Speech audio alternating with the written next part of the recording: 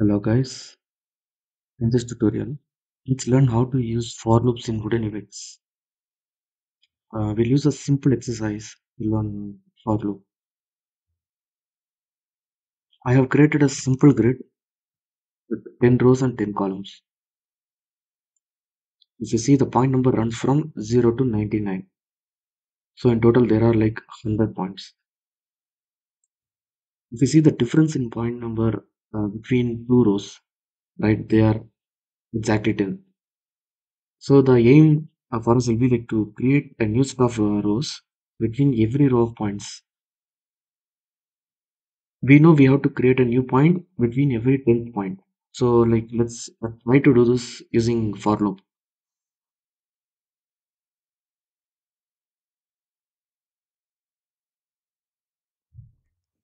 Let's put on attribute triangle and let's create two variables. One is called increment. So in our case it is 10. Second is the number of points. So we can call it num. We can use endpoints function to calculate the number of points, and we need the number of points because we need to find the position of every point and the 10th point from that point. Now let's start the for loop. So for int I is equal to 0 and I is like less than num I plus plus. So here we are creating a variable called I. To explain this line, we are creating a variable and we are setting its value to 0. So it starts from 0.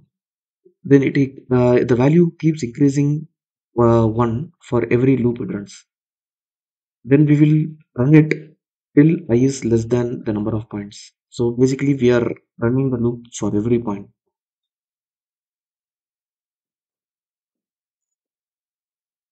So in our case, the loop will run for 100 times.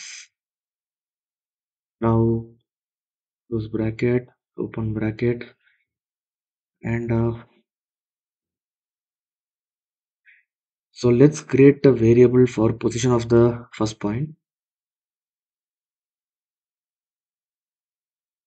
Here I is the point number. So let's do the same for I plus 10th point. So we have two positions. One is the current point the loop is running through, and the second is the 10th point from the current point.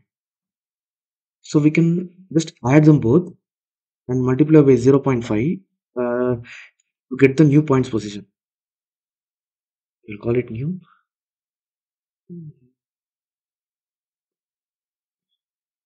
So we now know that where we have to add the new point. We have the position, but to add the points, we can use add point function to create the points. Let's close the loop.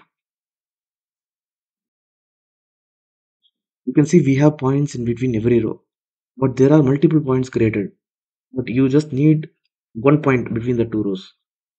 This is because it is executing the loop for each iteration, like based on our condition. So we can just change it to detail so it runs only once. Now we have a single point like we expected, but there are some extra stray points here, so which we don't need.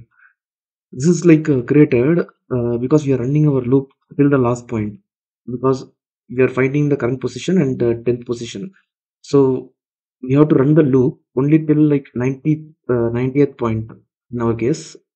So we just have to subtract the increment from the num value.